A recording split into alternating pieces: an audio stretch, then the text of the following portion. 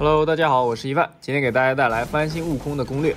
之前呢，我在体验服测试的时候，觉得翻新那个寂寞，但随着我不断测试我发现猴子修改的东西并不仅仅是看上去那样。我们来看看它究竟翻新了些什么。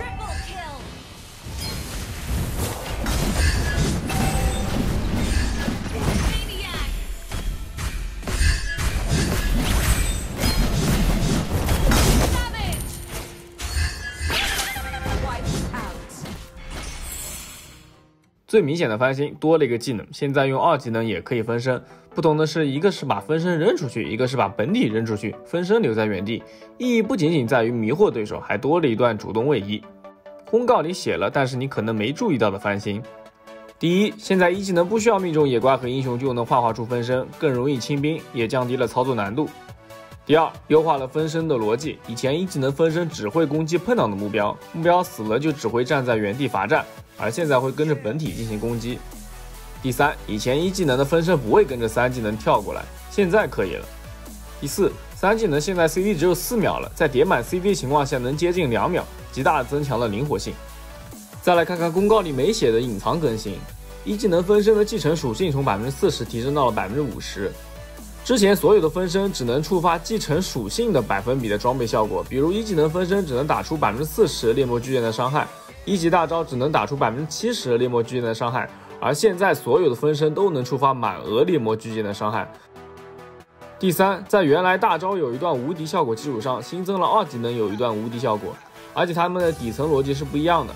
2技能是把分身留在原地自己跳走，防御塔100%攻击分身，也就是原来的目标，而不会攻击本体。大招是凭空消失，再重新出现2个猴，防御塔会随机攻击一个目标，还是有 50% 的可能性打到本体。而1技能是把分身扔出去，本体留在原地，无法无敌。你利用好这一点，让你的分身帮你挡住防御塔伤害，越塔杀一个满血的脆皮完全不是问题。削弱，现在猴子的被动叠满只能破甲 40% 了，可以理解，因为护甲机制修改，这一刀确实可以砍。下面来看装备猴子可以去金秘路或者打野，别去经验路打战士你谁也打不过。金秘路打射手还可以，装备大同小异。鞋子首先选择 CD 鞋，我们尽可能把3技能 CD 降低。附魔选择冰刺猎杀。第二件装备选择腐蚀战连，即使我们拥有猎杀减速，但猴子并不是一个前期高爆发的英雄，你不能确保能击杀你猎杀的目标。当我们切换攻击目标的时候，敌方就没有减速了，所以腐蚀战连依然是必需品。第三件装备选择百战神斧，虽然猴子没有固定破甲，但是有100%破甲。这个阶段敌方的护甲应该在30到40左右，那咱们算它35点。被动破甲掉 40% 之后还剩20多点护甲，那么依靠百战神斧和刺客徽记可以轻松降低敌人护甲至-30。第四件装备选择猎魔巨剑，为什么分身能满额伤害的猎魔巨剑现在才出因为前期对面血量不高，猎魔巨剑的伤害也不会比镰刀百战高到哪里去，而功能性却不如前2者。第5件装备选择蛮力胸甲，提高移速和双抗。第6件装备可以根据情况出一件神谕如果对面比较肉，可以考虑石头棍棒、破甲枪。后期呢是可以考虑代替掉百战神斧的。徽记依然是刺客这一套我尝试过其他徽记没有用，就这个最强。这个徽记确实有些垄断了。好的，我们来看实战，这是一场传奇的单排，两边都没有坦克，两边都拿的是个软斧。其实对于猴子而言，有些人可能有刻板印象，觉得猴子打坦克很强，但是打输出的话，打脆皮的话不是很强，那没爆发。但是这个版本修改对于猴子而言，除了百战神斧就是脆皮的噩梦这边先红开，反正物理英雄红开，法术英雄就蓝开。开局先用分身打在野怪身上，这个忽略先用分身过去的话，可以吸引那个野怪的仇恨，自己是个满血状态。但是刚刚我可以大家当做没看见这边看一下，好像是我们可以拿到1血了。这边还是拿红 buff， 这边1换1还是打野的时候尽量能交猎杀不要交。这边卡加1滴血过来，后面人哈利在这，他应该是追不上了，我就不管了，我是要去抢那个东西，我要去抢那个河道蟹这边既然没有人在跟我抢的话，就不要用猎杀了猎杀反正没人跟你抢野怪就不要用，用于打架就可以了。像猴子，包括我之前做的卡琳娜包括以后要做到阿尔法，如果走大野位的话，都是不需要用猎杀去对 buff 做一些事情的，因为打野速度很快，不需要猎杀，把猎杀留着打架，才有它的效果，对吧？这边呢，我是应该拿完这个小蜥蜴再去吃这个金币怪的。我把这个叫什么钱多多拿了之后是到不了4的，到4之后这个花火就死了，但没到4我可以过去蹭一下，因为你这会再去杀蜥蜴再回来，花火就走了，就来不及了，所以先上去打一套，让这个塔外面多消耗点血，然后到4呢你死了。回头过去2技能开无敌重置塔伤开大之后一个3连棍直接把花火秒掉，然后咱们撤出来。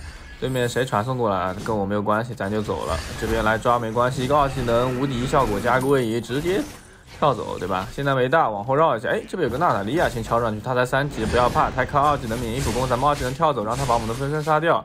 好了，你没技能了，你的免疫普攻也没了，是吧？啊，咱们再追，你看我这个技能 CD。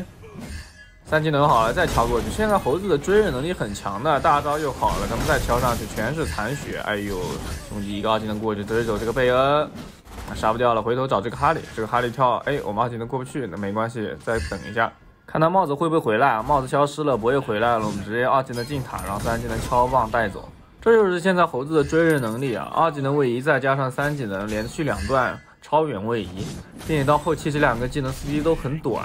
可以说是非常灵活啊！我们这边先拿一个龟，好，我们打完龟和蓝 buff， 再来拿这个河道花啊，这个东西开视野的东西一定要拿了啊！这边娜塔莉亚把我们的布迪卡给秒了，那没关系啊，这里出个感叹号找一下，哎，花火定我，你怎么敢打我的呀？2技能一开大，这个花火交闪，娜塔莉亚想帮他死，那没办法，对不起了，你逃不掉的。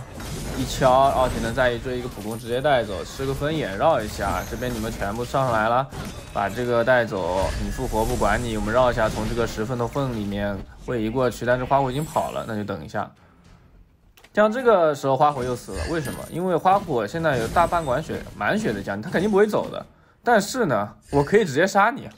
看好了技能顺序啊，先靠近他，大招开起来之后就追着他砍，对吧？然后这时候开个2技能重置掉塔伤，最后3技能砸棍收尾，杀掉一个满血的花火，我还是满血，这你敢信？后面被防御塔打2下。好，那我们现在回头把这个防御塔给拆了。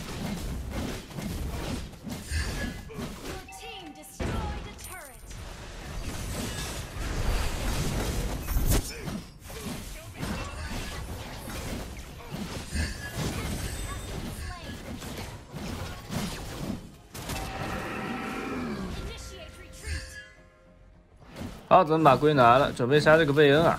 贝恩呢跟花火是一样的，可能稍微比花火肉一点，然后他还有一个大招可以控我一下，但是这些都不重要啊。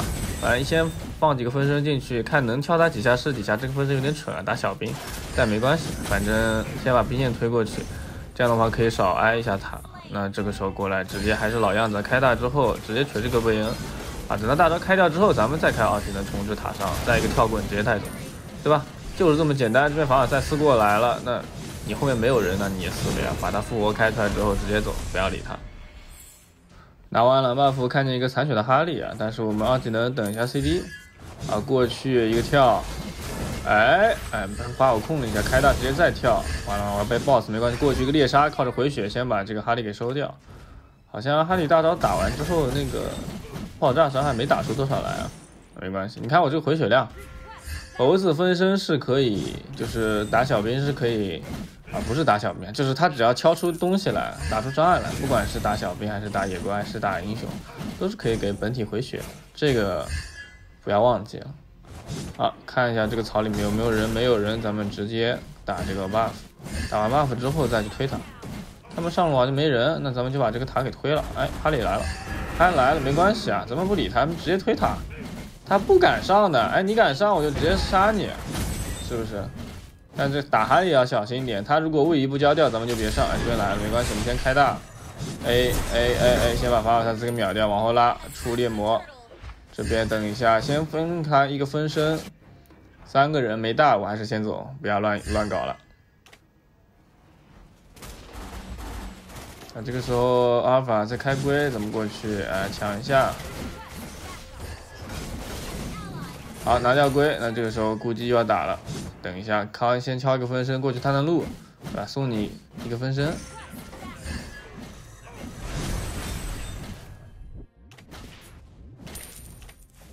哎呦，这边法瓦萨斯直接没了。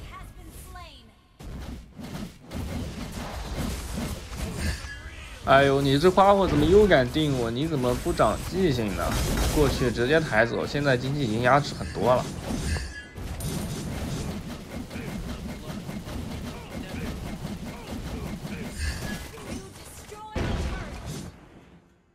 好，这边准备拆下路高地，先放个分身，拆一拆。哈利花火来了，但是花火开大了，那么往后绕一下，不能被定在高地，不然会很危险。这边开大想反打，但是对面5个人都来，而且法姆塞斯在原地开了个复活，赶紧拉出来，先不要进入法尔塞斯复活区，拉的差不多了，队友来了，绕一下，等一下大招。你看大招 CD 也很快，行驶到了一个敲上去，先把这个法尔塞斯给带走，然后再绕一下大招，还有1秒钟好了，那你们都死了。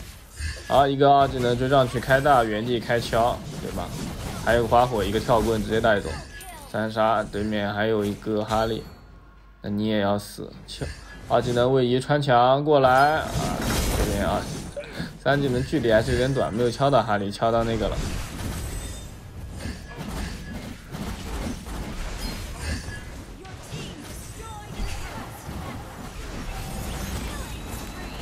然后这一波被我失误浪掉了，如果你按2技能的话是可以走的，但是我按成1技能了，按错了，所以就没了。那咱们复活了，不浪了，准备一波拿下，那就去拿领主就完了。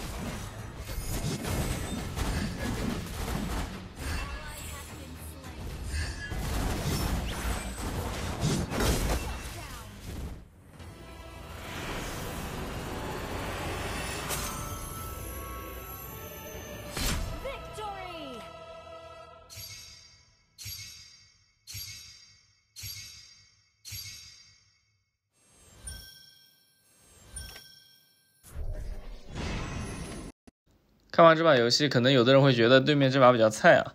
确实，我现在还在传奇，新赛季开启也有一段时间了，最近不是比较忙嘛，没时间打，这几天尽量把自己号打到神话去。